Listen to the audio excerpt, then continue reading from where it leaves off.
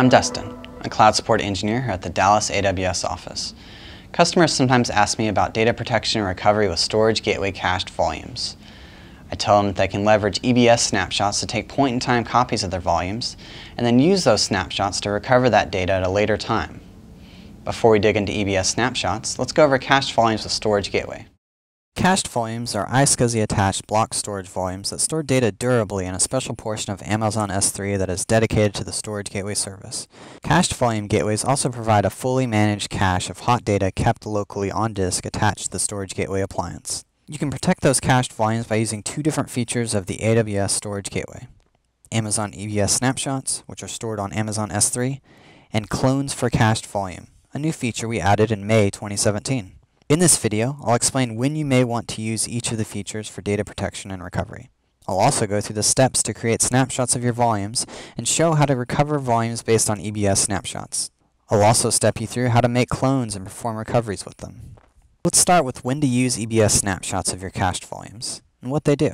EBS snapshots provide point-in-time copies of your volumes that will be stored in S3. The primary reasons to use EBS snapshots are to have specific recovery points and to also have the flexibility to recover applications to Amazon EC2. These snapshots can be taken on a schedule or on demand. They can be used for recovery or migration, both on-premises via the gateway or in the cloud as full EBS volumes attached to host applications in Amazon EC2. Let's get started using these features. First, let's create an EBS snapshot and use it to create a volume. Let's sign into the AWS Management Console. I've already done this on my end, so let's go ahead and go to the Services, and then Storage Gateway. From here, let's go to Volumes, and let's select the volume we'd like to make a snapshot of. I only have one, so let's just select this one. From here, we're going to go to Actions, and we're going to create an EBS snapshot. I'm going to go ahead and give it a description. From here, we're going to create. After the snapshot is triggered, it is assigned an ID and it becomes visible on the console and AWS command line interface immediately. However, it initially has a pending status. When all data written to the volume prior to the snapshot request has been uploaded from the gateway and into EBS, the status changes to available. Naturally, the time this takes varies with the size of the volume. After the snapshot status is available, you can use the snapshot as the base for a new gateway or EBS volume. A common question customers have is, how do I know what data is in my snapshot? The answer is that a snapshot represents a point-in-time copy of the volume at the time the snapshot is requested. The snapshot contains all of the information needed to restore your data to a new volume from the time you requested the snapshot to be taken. Data that was written to the volume by your application prior to taking the snapshot is included in the snapshot, even if that data has not been uploaded to AWS. If you want to keep snapshots on a regular basis, you can use a snapshot schedule. To do this, you select the volume that you would like to use, you go to Actions, and then you go to Edit Snapshot Schedule. From here, you'll choose the start time. I'm going to leave this default. And you can also choose the recurrence time. I'm going to set this to every 24 hours. I'm going to go ahead and save it. From here, snapshots will be taken every 24 hours on this schedule. If, for example, the application using the volume had an error and went down, or a network problem took the gateway offline, you could recover by using one of these point-in-time snapshots. Or, if you want to create a new volume based on a snapshot, say for application testing, we can show you how to do that. To create a new volume from a snapshot for access via the Storage Gateway, first you have to get the snapshot ID.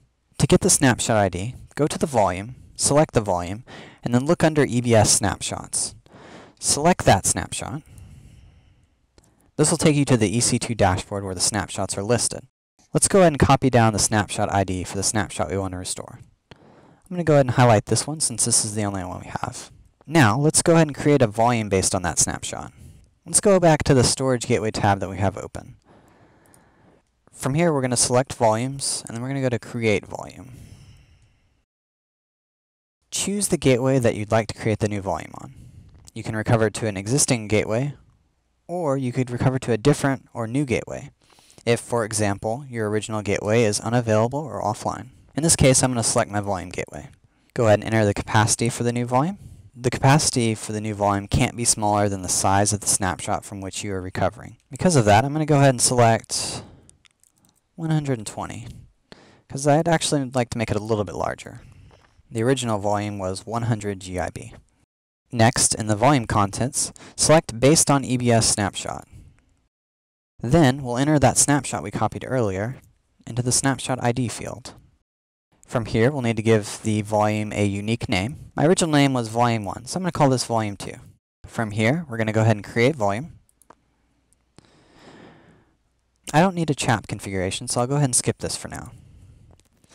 The service will now restore that EBS snapshot to a live gateway cached volume.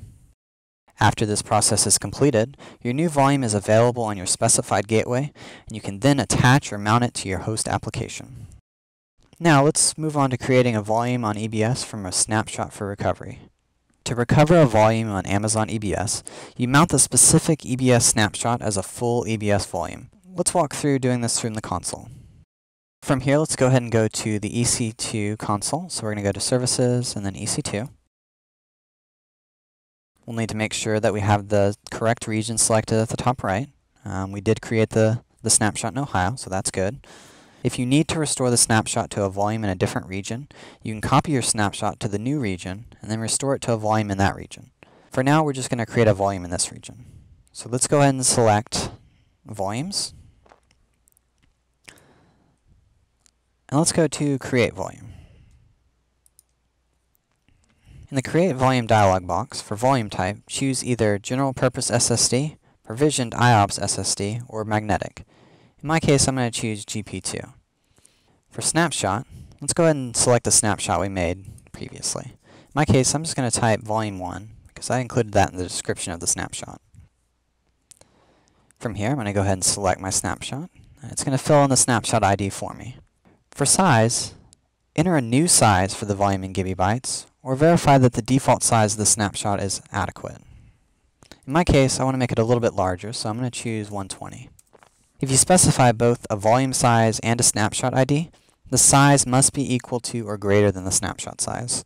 For IO1 volumes, in the IOPS field, you'll also enter the maximum number of input-output operations per second that the volume can support. In the availability zone list, select the availability zone in which to create the volume. EBS volumes can only be attached to EC2 instances within the same availability zone. In my case, I used availability zone A, so I don't need to change any details here.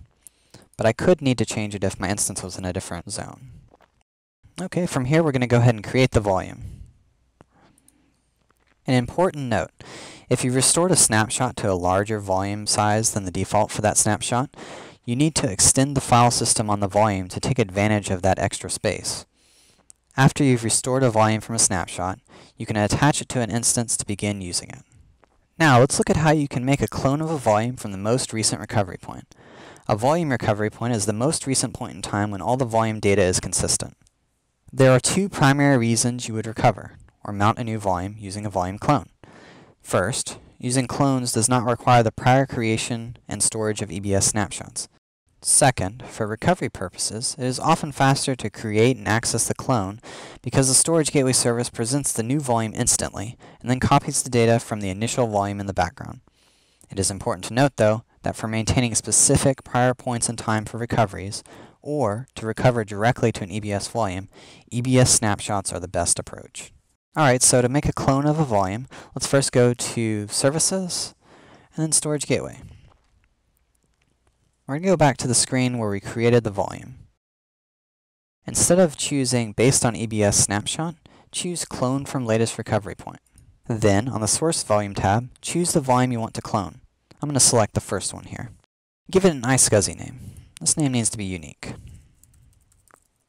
I'm going to call it Volume 3 since I already have Volume 1 and Volume 2. Let's also select the capacity here. I don't need it to be too much larger, but I'm going to go ahead and just make it 150. So let's go ahead and create a volume. I don't need CHAP, so I'm going to skip this for now, but this would let me authenticate against that volume. From here, let's take a peek at the volumes on the left.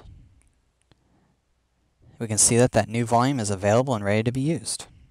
Thanks for watching, and happy cloud computing from all of us here at AWS.